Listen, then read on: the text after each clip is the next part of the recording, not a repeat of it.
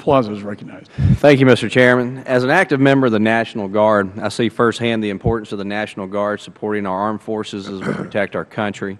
As Guard members return from overseas, many of them stand ready and willing for their next mission. As many of my colleagues have pointed out today, the National Guard can play a pivotal role in securing America's borders. We've seen successful Guard missions in the past with Operations Jumpstart, Phoenix, and Nimbus. Last year, I called on the Department to use the National Guard to help secure the border. In May 2013, I offered an amendment in this committee to the Border Security Results Act, which would ensure that DHS considers lessons learned from past National Guard missions on the border.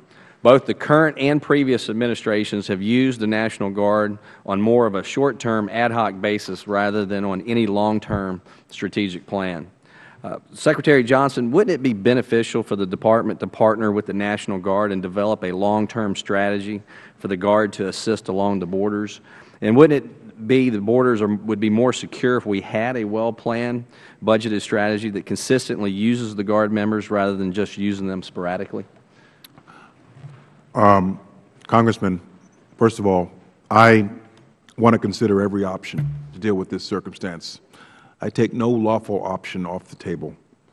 As I'm sure you know, the Guard has limitations, including posicomatitis. Guard can't be involved directly in law enforcement. There are some exceptions to that.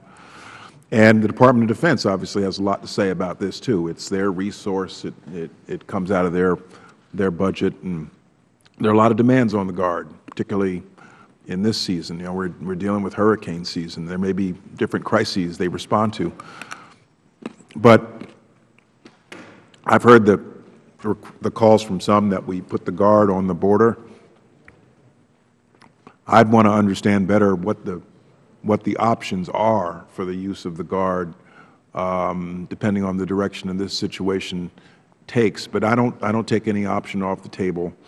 But there are definitely some limitations on the use of the Guard in this respect, I think, and we have to be mindful of those. Mr. Vitello, I mean, you've been with the Border Protection for a while. Were you a part of any of these Guard missions in the past? Can you comment on whether there's pros and cons?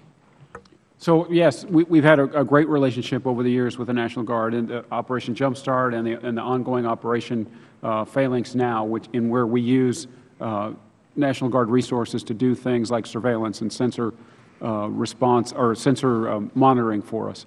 It's not without its challenges. We were blessed to have the Guard when we were building the new 6,000 agents, and it gave us a bridge to more capability on the ground.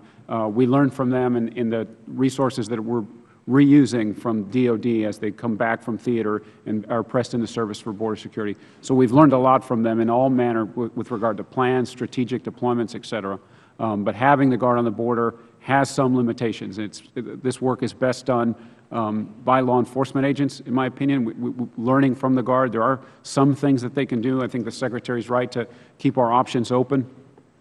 But as it relates to this particular problem, where it's most acute in the Rio Grande Valley, it's not a challenge to arrest people who come as children or families with children. The other zones along the southwest border and in South Texas are well patrolled and are either better equipped than they were last year or just as well equipped as they were last year. Right. Well, I think originally, last year, it was suggesting the amendment was to ask DHS to study the lessons learned. It was to look in it. Don't take any option off the table. But with the Guards been basically sustaining combat missions, humanitarian assistance missions, disaster relief for the past 12 years. They've proven that they can multitask and do numerous things. And I still believe it's much more cost-effective and efficient to surge the Guard to the border, get the operational control, and work them into your plan. They're going to train somewhere every year.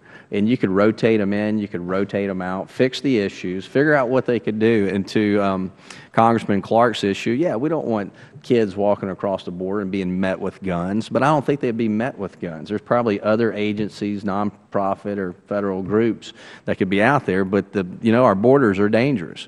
Because we don't have control over our borders, we don't know what's coming across. But we do know there's drug cartels, there's gun running, there's drugs, And, you know, that'd be another mission. It could be an escort mission. It could be a roving patrol. It could be a communications. It could be providing the necessary assistance, because I don't think it would be wise to expand the full-time employees of the Border Protection Agency. I don't think the American people want to see more federal law enforcement agencies when they have this tool, this cost-effective tool at its fingertips. So I would just want to urge Mr. Secretary to really consider this. I know every member of the National Guard that I serve with would love the opportunity to secure our borders.